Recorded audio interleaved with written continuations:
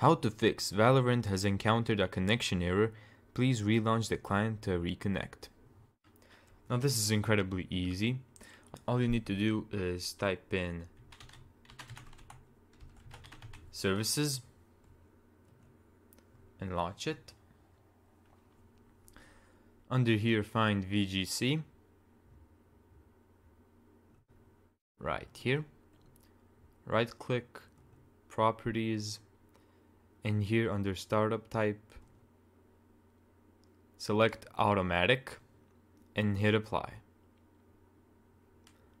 And then under service status, click start. And then type in ms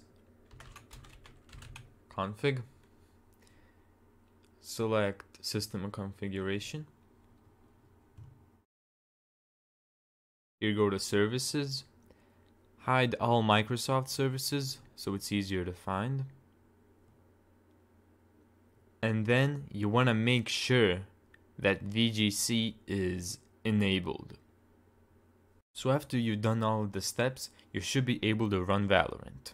And that's how to fix the connection issue in Valorant.